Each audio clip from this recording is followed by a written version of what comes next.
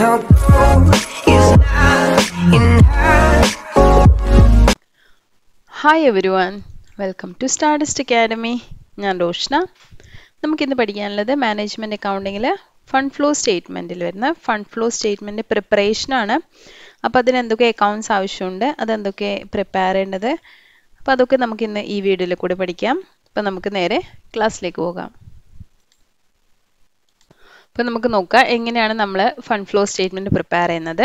അപ്പോൾ fund flow statement prepare ചെയ്യാൻ വേണ്ടിയിട്ട് നമുക്ക് വേണ്ട documents, the documents needed for constructing A fund flow statement ആ comparative balance sheet at the beginning and at the end of the period four which it is prepared. നമ്മൾ ഏത് പീരിയഡിനാണോ prepare ചെയ്യുന്നത് ആ പീരിയഡിൻ്റെ സ്റ്റാർട്ടിങ്ങിലെയും എൻഡിങ്ങിലെയും നമ്മളെ ബാലൻസ് ഷീറ്റാണ് നമുക്ക് ശരിക്കും പറഞ്ഞാൽ വേണ്ട കമ്പാരിറ്റീവ് ബാലൻസ് ഷീറ്റ്.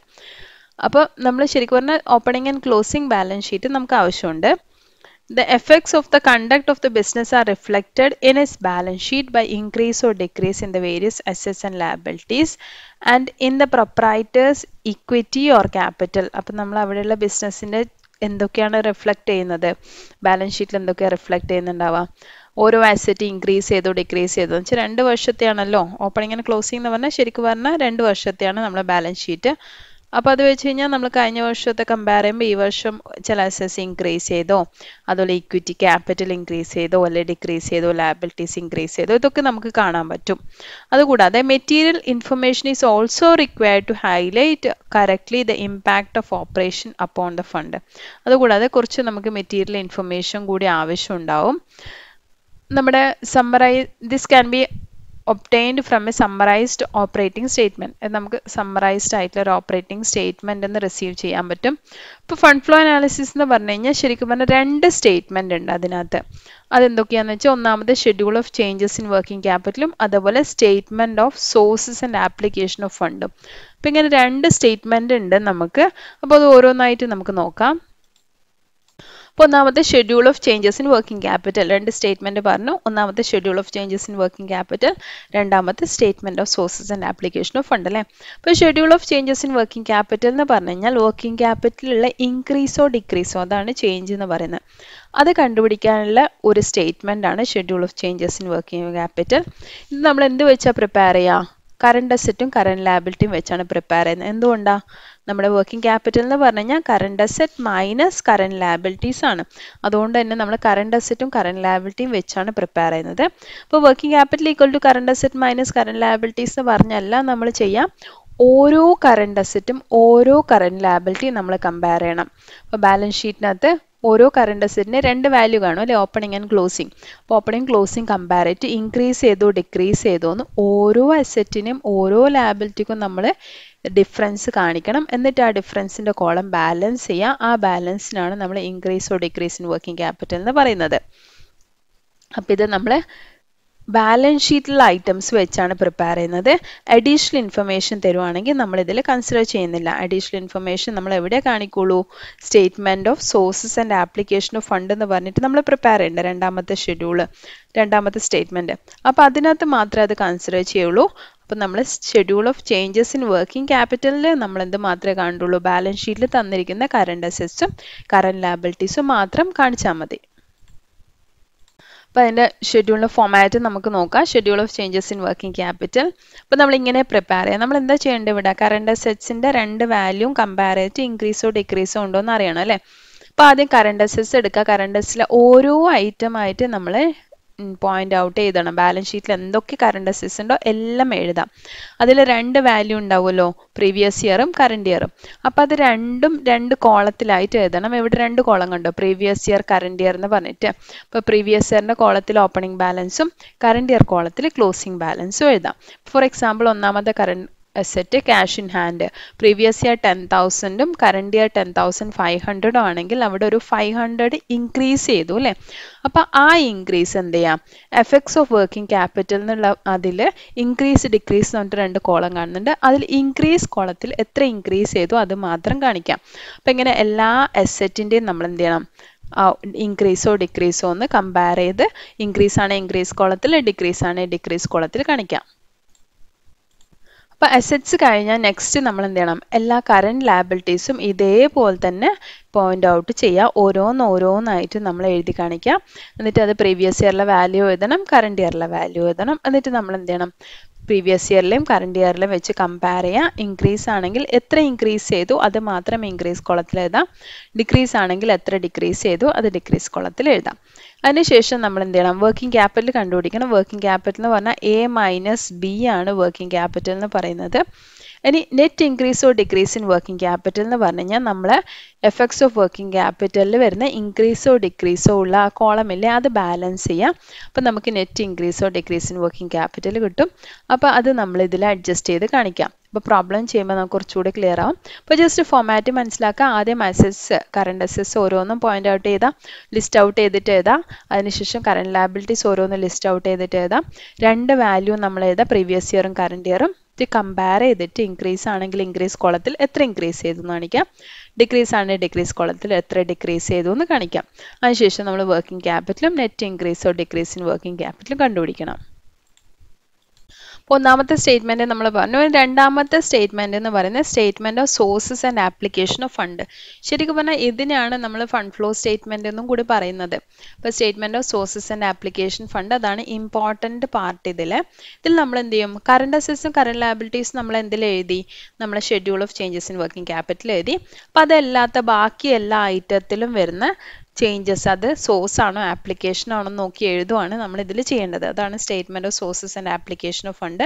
അപ്പോൾ ബാലൻസ് ഷീറ്റിലുള്ള നോൺ കറണ്ട് ഐറ്റംസ് ആണ് നമ്മളിതിൽ കൺസിഡർ ചെയ്യുക. ബാലൻസ് ഷീറ്റിലെ ഐറ്റംസ് മാത്രമല്ല നമ്മൾ എടുക്കുന്നത്, ഇത് കൂടാതെ നമ്മൾ എന്ത് ചെയ്യും, അഡ്ജസ്റ്റ്മെന്റ് തന്നിരിക്കുന്ന ഐറ്റംസും കൂടി ഇവിടെ കൺസിഡർ ചെയ്യണം.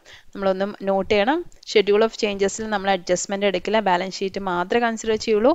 പക്ഷേ സോഴ്സസ് ആൻഡ് ആപ്ലിക്കേഷൻ ഓഫ് ഫണ്ടിന്റെ സ്റ്റേറ്റ്മെന്റ് പ്രിപ്പയർ ചെയ്യുന്ന സമയത്ത് അഡ്ജസ്റ്റ്മെന്റും കൂടെ നമ്മൾ കൺസിഡർ ചെയ്യണം. അപ്പം നമുക്കത് രണ്ട് മെത്തേഡിൽ നമുക്കത് ചെയ്യാമെന്ന് വെച്ചാൽ വെർട്ടിക്കൽ ഫോമാറ്റിലും അല്ലെങ്കിൽ ഹൊറിസോണ്ടൽ ഫോമാറ്റിലും നമ്മൾ ചെയ്യുന്നുണ്ട്. രണ്ട് ഫോമാറ്റും ഞാൻ കാണിച്ചു തരാം. അപ്പോൾ ഇതാണ് ഒരു ഫോമാറ്റ് എന്ന് പറയുന്നത്, statement of sources and application of fund, അല്ലെങ്കിൽ fund flow statement, fund flow analysis എന്ന് പറയാം ഇതിന്. അപ്പോൾ സോഴ്സസിൽ എങ്ങനെയൊക്കെ നമുക്ക് അവിടെ fund കിട്ടിയെന്നാണ്. Issue of share issue ചെയ്യുമ്പോൾ നമുക്ക് ഫണ്ട് കിട്ടുന്നുണ്ട് അല്ലേ. ഇഷ്യൂ ഓഫ് ഡിബെഞ്ചർ ഇഷ്യൂ ചെയ്യുമ്പോൾ ഫണ്ട് കിട്ടുന്നുണ്ട്. ലോങ് ടേം ബോറോയിങ്സ്, നമ്മൾ എവിടെന്നെങ്കിലും പൈസ ബോറോ ചെയ്യാണ്, ബാങ്കിൽ നിന്നൊക്കെ പൈസ വാങ്ങിക്കുവാണെങ്കിൽ എന്ന് വെച്ചാൽ ആ ഫേമിന് എവിടെ നിന്നൊക്കെ ഫണ്ട് കിട്ടിയെന്നാണ് സോഴ്സസിൽ കാണിക്കുന്നത്. സെയിൽ ഓഫ് ഫിക്സഡ് അസറ്റ് നമ്മൾ സെയിൽ ചെയ്ത് കഴിഞ്ഞാൽ നമുക്ക് ഇങ്ങോട്ട് പൈസ കിട്ടുന്നുണ്ടല്ലോ, അപ്പോൾ അതും ഒരു സോഴ്സ് ആയിട്ട് നമുക്ക് കൺസിഡർ ചെയ്യാം. ഇനി ഫണ്ട് ഫ്രം ഓപ്പറേഷൻ അതെന്താണെന്ന് ഞാൻ പറഞ്ഞുതരാം. Next sale of investment sale ചെയ്യാം. നമ്മുടെ കയ്യിൽ ഷെയറിലോ ഡിബെഞ്ചറിലോ ഒക്കെ ഇൻവെസ്റ്റ് ചെയ്ത് വെച്ചിട്ടുണ്ടാവും. അപ്പോൾ ഷെയർ സെയിൽ ചെയ്യുന്ന സമയത്ത് നമുക്ക് ആ പൈസ തിരിച്ചു കിട്ടും, അതാണ് sale of investment. Income from long term ഇൻവെസ്റ്റ്മെന്റിൽ നമ്മൾ എന്തെങ്കിലും ചെയ്തിട്ടുണ്ടെങ്കിൽ അതിനകത്ത് നമുക്ക് ഇൻകം റിസീവ് ചെയ്യുമല്ലോ, അപ്പോൾ ഇതവിടെ കാണിക്കണം. ഇനി net decrease in working capital, നമ്മൾ വർക്കിംഗ് ക്യാപിറ്റൽ സ്റ്റേറ്റ്മെന്റിൽ വരുന്ന ഡിക്രീസ് ആണെങ്കിൽ എന്ത് ചെയ്യാം, സോഴ്സസിൽ കാണിക്കാം. ഇനി ആപ്ലിക്കേഷനിൽ നമ്മൾ redemption of preference share issue ചെയ്യുന്നതിന്റെ നേരെ ഓപ്പോസിറ്റ് അല്ലേ, എന്ന് വെച്ചാൽ പ്രിഫറൻസ് ഷെയർ നമ്മൾ തിരിച്ചു വാങ്ങിക്കുവാണ്, അപ്പോൾ ഷെയർ ഹോൾഡേഴ്സിന് പൈസ അങ്ങോട്ട് കൊടുക്കുകയാണ്, അപ്പോൾ നമ്മളെ കയ്യിൽ നിന്ന് ഫണ്ട് പോയി, അതാണ് റിഡംഷൻ നമ്മൾ ആപ്ലിക്കേഷൻസിൽ എഴുതുന്നത്. അപ്പം നമ്മൾ ഡെബിറ്റ് സൈഡിൽ അല്ലെങ്കിൽ സോഴ്സസ് സൈഡിൽ നമ്മൾ കാണിക്കുന്ന അത്രയും നമുക്ക് എവിടെ നിന്നൊക്കെ ഫണ്ട് കിട്ടിയെന്നും ആപ്ലിക്കേഷനിൽ നമ്മൾ ആ ഫണ്ട് എങ്ങനെയൊക്കെ യൂസ് ചെയ്തു എന്നാണ്. ഇപ്പോൾ റിഡംഷൻ ഓഫ് ഡിബെഞ്ചർ ഹോൾഡേഴ്സിന് നമ്മൾ പൈസ തിരിച്ചു കൊടുത്തു. റീപേയ്മെന്റ് ഓഫ് ലോണിന് നമ്മൾ തിരിച്ചടച്ചു. നമ്മൾ ലോൺ എടുത്തു കഴിഞ്ഞാൽ നമുക്ക് ഫണ്ട് കിട്ടി, ലോൺ തിരിച്ചടക്കുമ്പോൾ നമ്മൾ ഫണ്ട് അവിടെ യൂസ് ചെയ്തു അല്ലേ. പർച്ചേസ് ഓഫ് ഫിക്സഡ് അസറ്റ് വാങ്ങിച്ചു, പേയ്മെന്റ് ഓഫ് ടാക്സ് അടച്ചു, payment of dividend, purchase of investment, operating losses, ഇതൊക്കെ നമുക്ക് ഇവിടെ കാണിക്കാം ആപ്ലിക്കേഷനിൽ. അപ്പോൾ ഡെബിറ്റ് സൈഡിൽ അല്ലെ സോഴ്സസ് സൈഡിൽ നമ്മൾ എന്ത് കാണിക്കാം, എങ്ങനെയൊക്കെ നമുക്ക് ഫണ്ട് കിട്ടി, അതേപോലെ ആപ്ലിക്കേഷൻ സൈഡിൽ ഫണ്ട് നമ്മൾ എങ്ങനെയൊക്കെ യൂട്ടിലൈസ് ചെയ്തു. ഇനി രണ്ടാമത് നമുക്ക് ചെയ്യാൻ പറ്റുന്നത് എന്ത് ചെയ്യുക, ഇതിനെ സ്റ്റേറ്റ്മെന്റ് ഫോമാറ്റിലേക്ക് കൺവേർട്ട് ചെയ്യുക. സോഴ്സസ് എല്ലാം എഴുതാം, എന്നിട്ട് ആപ്ലിക്കേഷനൊക്കെ അതിന് താഴെ എഴുതാം. ഇതിന്റെ ഡിഫറൻസ് ആയിരിക്കും net increase or decrease in working capital ആയിട്ട് വരാം.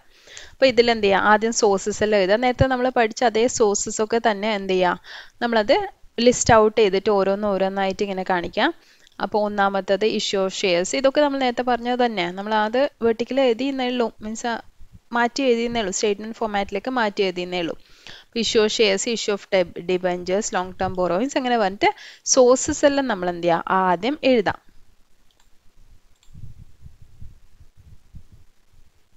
അപ്പോൾ സോഴ്സസ് എഴുതി കഴിഞ്ഞ് കഴിഞ്ഞാൽ നമ്മൾ എന്ത് ചെയ്യുക, ആപ്ലിക്കേഷൻസ് എഴുതാം. ആപ്ലിക്കേഷൻസിൽ നമ്മൾ നേരത്തെ പറഞ്ഞ അതേ ഐറ്റംസ് തന്നെ, redemption of preference shares, redemption of debentures, repayment of loan, purchase of fixed assets, payment of tax, payment of dividend, purchase of investment, loss from operation, പിന്നെ amount withdrawn by the proprietor. ഇങ്ങനെ എന്തൊക്കെയാണ് നമ്മളെ ആപ്ലിക്കേഷനിൽ വരാൻ പറ്റുന്ന എല്ലാ സാധനങ്ങളും അതിനുശേഷം നമ്മൾ ലിസ്റ്റ് ഔട്ട് ചെയ്യാം. നേരത്തെ നമ്മൾ രണ്ട് സൈഡിൽ എഴുതി, ഇപ്പോൾ എന്ത് ചെയ്തു, ആദ്യം സോഴ്സസ് എഴുതി, അതിനുശേഷം ആപ്ലിക്കേഷൻ എഴുതി. ഇനി ഇത് രണ്ടും എഴുതി കഴിഞ്ഞിട്ട് നമ്മൾ എന്ത് ചെയ്യുക, അതിൻ്റെ ഡിഫറൻസ്, ആ ഡിഫറൻസിനാണ് നമ്മൾ net increase or decrease in working capital എന്ന് പറഞ്ഞിട്ട് കാണിക്കാം. എ മൈനസ് ബി എന്ന് പറഞ്ഞിട്ട് ഇവിടെ കാണിച്ചിട്ടുണ്ടല്ലോ. എന്ന് വെച്ചാൽ എ എന്ന് പറഞ്ഞാൽ എന്തായിരുന്നു നമ്മളെ സോഴ്സസ്, അതിൽ നിന്ന് ഈ ആപ്ലിക്കേഷനായ ബി മൈനസ് ചെയ്യാം. അപ്പം നമുക്ക് എന്ത് കിട്ടും, net increase or decrease in working capital. ഇതാണ് രണ്ടാമത്തെ ഫോമാറ്റ്. ഇനി നമ്മൾ നേരത്തെ നമ്മൾ സോഴ്സസിൽ ഒരു ഐറ്റം പറഞ്ഞില്ലേ, ഫണ്ട് ഫ്രം ഓപ്പറേഷൻ. ബാക്കിയൊക്കെ നമുക്ക് അറിയുന്ന ഐറ്റം ആണ് അല്ലേ. അപ്പോൾ ഫണ്ട് ഫ്രം ഓപ്പറേഷൻ എന്ന് പറഞ്ഞ ഒരു ഐറ്റം കാൽക്കുലേറ്റ് ചെയ്യാൻ അതിനൊരു സ്റ്റേറ്റ്മെൻറ്റ് നമ്മൾ പ്രിപ്പയർ ചെയ്യണം. അപ്പോൾ അതെന്താ ഫണ്ട് ഫ്രം ഓപ്പറേഷൻ നോക്കാം. Fund from operation is a fund generated out of operational activities of a concern which result in profit. അപ്പോൾ അവിടെയുള്ള ഓപ്പറേഷണൽ ആക്ടിവിറ്റീസ് ഉണ്ടായ ശരിക്കും പറഞ്ഞാൽ പ്രോഫിറ്റ് തന്നെയാണ് ശരിക്കും പറഞ്ഞാൽ ഫണ്ട് ഫ്രം ഓപ്പറേഷൻ എന്ന് പറയുന്നത്. പക്ഷെ അത് നമുക്ക് എങ്ങനെ കാൽക്കുലേറ്റ് ചെയ്യേണ്ടതെന്ന് പറയാം. Fund from operation is calculated by adding non-operating and non-cash expense and deducting non-operating income from net profit. അപ്പോൾ നമ്മൾ കാൽക്കുലേറ്റ് ചെയ്ത നെറ്റ് പ്രോഫിറ്റിൻ്റെ അകത്ത് കുറച്ച് അഡ്ജസ്റ്റ്മെൻറ്റ്സ് ചെയ്തിട്ടാണ് നമ്മൾ ഫണ്ട് ഫ്രം ഓപ്പറേഷൻ എന്ന് പറയുള്ളൂ. ഡയറക്റ്റ് ആ നെറ്റ് പ്രോഫിറ്റിനെ ഫണ്ട് ഫ്രം ഓപ്പറേഷൻ എന്ന് പറയാൻ പറ്റില്ല. Fund from operation is A source of fund as it is generates fund.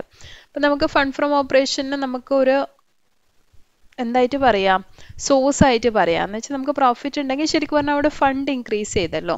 അപ്പം എങ്ങനെ അത് കാൽക്കുലേറ്റ് ചെയ്യാൻ നോക്കാം. അപ്പോൾ അത് കാൽക്കുലേറ്റ് ചെയ്യാൻ വേണ്ടിയിട്ട് നമ്മൾ എന്ത് ചെയ്യണം, ആദ്യം പ്രോഫിറ്റ് ലോസ് അക്കൗണ്ടിൻ്റെ ക്ലോസിംഗ് ബാലൻസ് എടുക്കാം.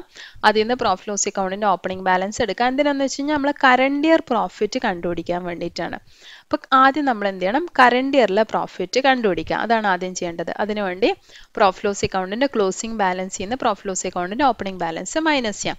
അപ്പോൾ നമുക്ക് കറണ്ട് ഇയർ പ്രോഫിറ്റ് കിട്ടും. പ്രോഫിറ്റ് ലോസ് അക്കൗണ്ട് പ്രകാരമുള്ള കറണ്ട് ഇയർ പ്രോഫിറ്റ്. നമുക്ക് കറണ്ട് ഇയർ പ്രോഫിറ്റ് തന്നെ തന്നിട്ടുണ്ടെങ്കിൽ ഈ സ്റ്റെപ്പ് നമ്മൾ ചെയ്യണമെന്നില്ല. കറണ്ട് ഇയർ പ്രോഫിറ്റിൽ ബാക്കി അഡ്ജസ്റ്റ്മെൻറ്റ്സ് ചെയ്താൽ മതി. അപ്പോൾ ഈ കറണ്ട് ഇയർ പ്രോഫിറ്റ് കിട്ടിക്കഴിഞ്ഞാൽ അതിൽ കുറച്ച് ഐറ്റംസ് ആഡ് ചെയ്യാനുണ്ട്, കുറച്ച് ഐറ്റംസ് ലെസ് ചെയ്യാനുണ്ട്.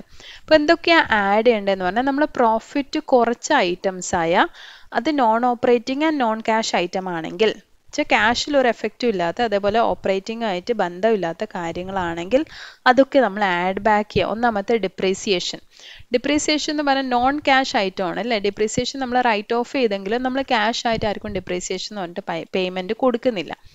അപ്പോൾ അത്രയും എമൗണ്ട് ശരിക്കും പറഞ്ഞു കഴിഞ്ഞാൽ നമ്മളെ കയ്യിലുണ്ട് അല്ലേ.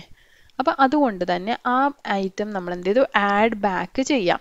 അപ്പോൾ അങ്ങനെ നമുക്ക് non cash and non operating ആയിട്ട് വരുന്ന എല്ലാ എക്സ്പെൻസ് സൈഡിൽ, പ്രോഫിറ്റ് ലോസ് അക്കൗണ്ട് എക്സ്പെൻസ് സൈഡിൽ നമ്മൾ എഴുതുമായിരുന്ന എല്ലാ സാധനങ്ങളും എന്ത് ചെയ്യാം, നമ്മളിവിടെ ആഡ് ബാക്ക് ചെയ്യാണ് ചെയ്യുന്നത്. അപ്പോൾ അതിൽ വരുന്ന ഐറ്റം ഡിപ്രിസിയേഷൻ, പിന്നെ amortisation of fictitious asset and intangible assets, provision for tax, transfer to reserve. നമ്മൾ ട്രാൻസ്ഫർ ടു റിസർവ് എന്നെല്ലാം പറഞ്ഞ് കാണിക്കുന്നുണ്ടെങ്കിലും ശരിക്കും പറഞ്ഞാൽ ആ എമൗണ്ട് നമ്മുടെ കയ്യിൽ തന്നെ ഇരിക്കും, നമ്മൾ ആർക്കും കൊടുക്കുന്നൊന്നുമില്ലല്ലോ. ഇപ്പോൾ transfer to reserve, interim dividend paid, dividend proposed. Dividend ഒക്കെ കൊടുക്കുന്നതിന് മുന്നേ ഉള്ള നമ്മൾ ഡിവിഡൻഡ് നമ്മൾ സോഴ്സസ് ആൻഡ് ആപ്ലിക്കേഷൻ ഓഫ് ഫണ്ടിൽ കാണിക്കുന്നുണ്ട്. അപ്പോൾ ഇവിടെ നമ്മൾ ഡിവിഡൻഡ് മുന്നത്തെ പ്രോഫിറ്റ് വേണം നമുക്ക് കാണിക്കാൻ. Loss on sale of fixed assets, interest on debenture and other long term borrowings, any other non cash expenditure. ഇതൊക്കെ നമ്മൾ എന്ത് ചെയ്യുക, ആഡ് ചെയ്യാം. ഇനി ഇതിൽ നിന്ന് കുറച്ച് ഐറ്റംസ് ലെസ് ചെയ്യാനുണ്ട്. ലെസ് ചെയ്യേണ്ടത് profit on sale of fixed assets, dividend received ഒക്കെ നമ്മൾ എവിടെ കാണിക്കുന്നുണ്ട്, നമ്മൾ ഇൻവെസ്റ്റ്മെൻറ്റിൽ നിന്നുള്ള ഇൻകം ഒക്കെ നമ്മൾ സോഴ്സസിൽ കാണിക്കുന്നുണ്ട്. അപ്പോൾ ഡിവിഡൻഡ് റിസീവ്ഡ്, പിന്നെ appreciation in the value of fixed assets if created in profit loss account. Profit loss account നമ്മൾ ചെയ്തിട്ടുള്ള അപ്രീസിയേഷൻ ആണെങ്കിൽ അതും എന്ത് ചെയ്യാം, ലെസ് ചെയ്യാം. അപ്പോൾ ഇത്രയും ഐറ്റംസ് നമ്മൾ പ്രോഫിറ്റിൽ അഡ്ജസ്റ്റ് ചെയ്ത് കഴിഞ്ഞാൽ നമുക്ക് ഫണ്ട് ഫ്രം ഓപ്പറേഷൻ ചെയ്യാൻ കിട്ടും. അപ്പോൾ ശരിക്കും പറഞ്ഞാൽ നമ്മൾ 3 സ്റ്റേറ്റ്മെൻറ്റ് ചെയ്യണം അല്ലേ. ഒന്ന് schedule of changes in working capital, പിന്നെ statement of sources and application of fund, പിന്നെ statement for calculation of fund from operation. ഈ 3 കാര്യങ്ങൾ ചെയ്താൽ മാത്രമേ നമുക്ക് കംപ്ലീറ്റ് റിസൾട്ട് കിട്ടുള്ളൂ. അപ്പോൾ നമ്മൾ ഇന്ന് ഫണ്ട് ഫ്ലോ അനാലിസിസിൻ്റെ എന്തൊക്കെ സ്റ്റേറ്റ്മെൻറ്റ്സ് പ്രിപ്പയർ ചെയ്യണം, അതിലെന്തൊക്കെ കാര്യങ്ങളാണ് നോക്കേണ്ടതെന്നൊക്കെ പഠിച്ചു. അപ്പോൾ ഒന്നാമത് നമ്മൾ schedule of changes in working capital, അതിലെന്ത് മാത്രം എടുത്താൽ മതി? കറണ്ട് അസറ്റും കറണ്ട് ലാബിലിറ്റിയും, അത് ബാലൻസ് ഷീറ്റിലെ വാല്യൂ മാത്രം എടുക്കുക, അത് വെച്ച് കമ്പയർ ചെയ്യാം, അത് വലിയ പ്രശ്നമൊന്നുമില്ല. Next sources and statement of sources and application of ഫണ്ടാണ്. അതിൽ നമ്മൾ എന്ത് ചെയ്യുക, ഈ കറണ്ട് അസറ്റും കറണ്ട് ലാബിലിറ്റിയും അല്ലാത്ത ബാക്കി ഐറ്റംസ് ബാലൻസ് ഷീറ്റിൽ വരുന്നത്, അതുകൂടാതെ നമുക്ക് അഡ്ജസ്റ്റ്മെൻറ്റിൽ തന്നിരിക്കുന്ന ഐറ്റംസും കൺസിഡർ ചെയ്യണം. അപ്പം നമ്മൾ ഈ സോഴ്സസ് ആൻഡ് ആപ്ലിക്കേഷൻ ഓഫ് ഫണ്ടിൽ ഒരു ഐറ്റം ഉണ്ട്, ഫണ്ട് ഫ്രം ഓപ്പറേഷൻ എന്ന് പറഞ്ഞിട്ട്. ഇപ്പോൾ ഫണ്ട് ഫ്രം ഓപ്പറേഷൻ കാണാൻ വേണ്ടി നമ്മൾ എന്ത് ചെയ്യണം, അതിനൊരു സ്റ്റേറ്റ്മെൻറ്റ് വേറെ പ്രിപ്പയർ ചെയ്യണം, statement showing calculation of fund from operation എന്ന് പറഞ്ഞിട്ട്. അപ്പോൾ ഈ 3 സ്റ്റേറ്റ്മെൻറ്റിൻ്റെ ഫോമാറ്റ് നല്ലപോലെ മനസ്സിലാക്കി വെക്കാം. നമുക്ക് നെക്സ്റ്റ് ക്ലാസ്സിൽ ഇതിൻ്റെ പ്രോബ്ലംസ് ചെയ്യാനുണ്ട്. അപ്പോൾ ഇതുവരെയുള്ള എല്ലാം ക്ലിയർ ആയെന്ന് വിചാരിക്കുന്നു. അടുത്ത വീഡിയോയിൽ കൂടി വീണ്ടും കാണാം. അതുവരയ്ക്കും ഹാപ്പി ലേണിംഗ്.